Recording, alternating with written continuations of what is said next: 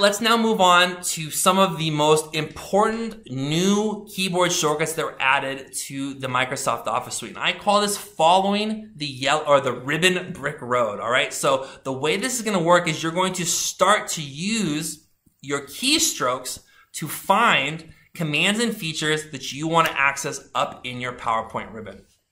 And this is now moving from some of the harder keyboard shortcuts to learn with your hold shortcuts. We had some power hybrid shortcuts, and we're now moving up into, all right, this top portion, which is the latest and best PowerPoint shortcuts that work in Microsoft Word, Outlook, Excel, etc. So these are some of the best keyboard shortcuts that barely anyone's using, and they are the best because it allows you to get at absolutely anything that's in your ribbon. So any command or feature that's in your ribbon, you can even get at commands and features that don't exist in your ribbon. And I'll show you how to do that a little bit later, but you can absolutely get at absolutely anything up there in your ribbon.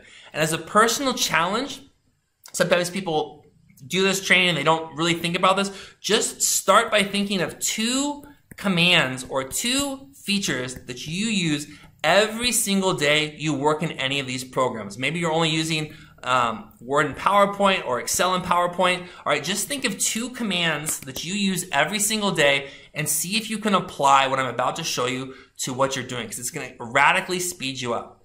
Now, just as a quick heads up, this is if you hit and let go of the Alt key on your keyboard in any of the Microsoft Office suites. If you're on a PC, you're going to see this sequence of numbers across the top. These are called your ribbon guides. These are the bottom ones are called your QAT guides, and we'll talk about those in a minute. For now, these are 10-year-old features that hardly anybody is using. So Microsoft added this to the productivity suite in 2006. It's added some of the best productivity features to the program. Microsoft did a horrible job telling people about them, and hardly anyone's using them, and the people that are using them aren't strategically using them. So I'm going to give you some tips and tricks to really squeeze the most out of them, and it's going to radically change your productivity. So these are our ribbon guides. If I just expand out, you can see the ribbon guides here on my slide. I'll show this to you in a second. You can see the ribbon guides up here. So they match themselves just so you can see exactly where those will pop up in PowerPoint. Now there's a couple of things to keep in mind about these ribbon guides. So as you start to work through these, there are shortcuts within shortcuts. And by that I mean you can ribbon guide your way up, follow the ribbon brick road to, for example, the alignment tool, which will then give you a brand new sequence of keyboard shortcuts to work with. So as you move through this, the good news is every command and feature, every drop down, everything you can get into using your ribbon guides is going to give you a new keyboard shortcut. But I don't want you to get overwhelmed. I'll give you some tips for how to use this, but I just want you to know that the good news is you can get it absolutely anything and everything. So common characteristics of your ribbon guide shortcuts. You do not need to hold them down. You use the Alt key to activate. You hit and let go of the Alt key. You then follow the letters forward. This will make sense in a second. You hit Escape to walk back a second level, and you can hit Alt a second time at any point to close out of your ribbon guides. And I'm going to give you some examples of this right now. So here in PowerPoint, as an investment banker or a consultant, you're constantly going to be adding bullet points. So normally when you add a bullet point, you would select the text, you'd go to the Home tab, you would come find the bullet drop down, correct? And you would add your bullet point. Well, if this was something, and you just think of this as something that you're doing every single day, Home tab, bullet drop down, bullet. You come to the next one, Home tab, bullet drop down, all right, bullet drop down, or check mark, whatever. This would be something that you could start to use your ribbon guides to quickly get at. So I would just quickly select my text.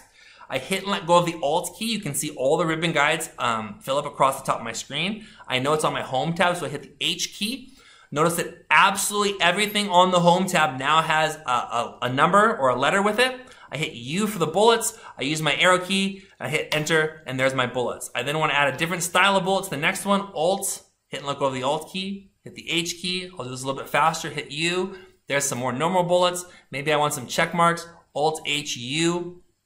And there's my check marks. I'm just using my arrow keys here to walk around through the dialog box. So that is a super fast way. If I want to remove the bullets, Alt H U. I can use my arrow keys to hit none. I can Alt H U. Alt H U if you want to use kind of a combination of your keyboard and your mouse. If you want to add numbers, Alt H.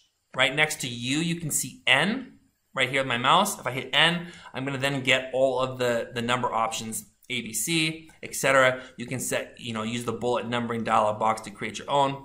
But for more or less, you can just Alt-HN very quickly flip someone's text or content from bullets to numbers using this ribbon guide shortcut. So Alt-HU for bullets, Alt-HN for numbers. Now, one quick question people have as they start to use this is, what about all of these doubled up ribbon guides? So notice there's a PG, there's an SS, there's an SE. How do these work? All you need to do to make these work, for example, FF, is you hit and let go of the Alt key. All right, we would hit H for home. You would hit F once, which will then wipe out everything else. You would then hit F a second time. And let me just quickly demonstrate that. So if I hit and let go of the Alt key, let's actually grab something that we can add text to. I'll jump in, I'll type some text. So let's just say I'm gonna change my text. Hit and let go of the Alt key, I hit H on my keyboard. Notice I get all these letters. I've hit F once. You're gonna see that everything that doesn't have an F associated with it disappears. So there's FP for clipboard, FF for font style, FS for font size, FG to increase, FK to, so all right, you get the point. I hit F, I hit Arial, I'll type Arial, I'll hit enter, and I can quickly change my my font style. So that's how to deal with doubled up ribbon guides.